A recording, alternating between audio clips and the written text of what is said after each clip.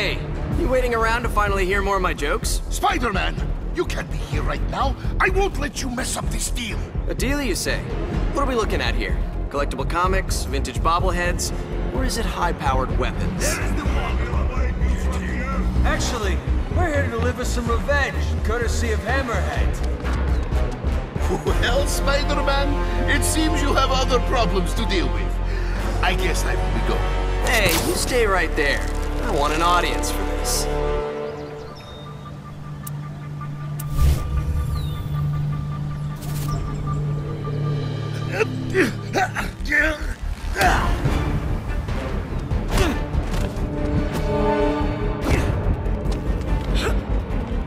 Leaving so soon?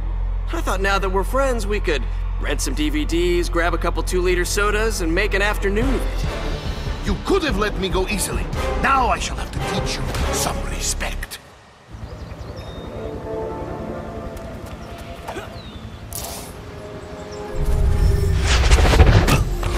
Oh, is that the...